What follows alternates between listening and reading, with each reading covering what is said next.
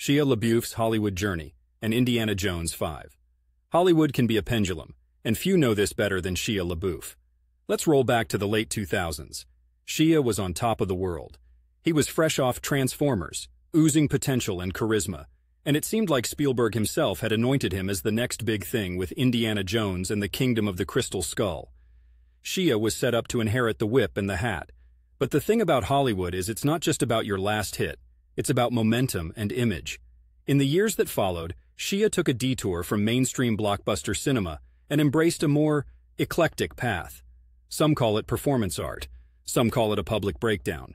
There were arrests, there were controversies, there were paper bags over his head declaring he wasn't famous anymore. And all that can be quite the cocktail for industry decision-makers. The perception of reliability is key in a business where hundreds of millions are on the line. Shia's public behavior began to cast doubt on that reliability, and then came the allegations of abuse in recent years, which, if you've been paying any attention to Hollywood's current ethos, is akin to kryptonite. Cut to Indiana Jones 5. Spielberg steps down, James Mangold steps in, and the industry is in a different space.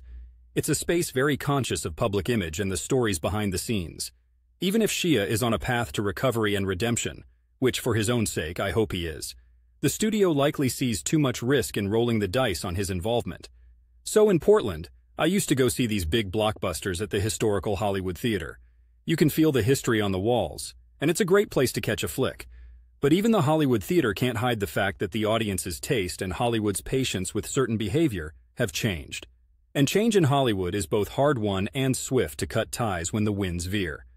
Indiana Jones is an iconic franchise, and it has to sail smoothly. Studio execs probably didn't want to navigate the choppy waters that sometimes follow actors like Shia. Shia being cast out?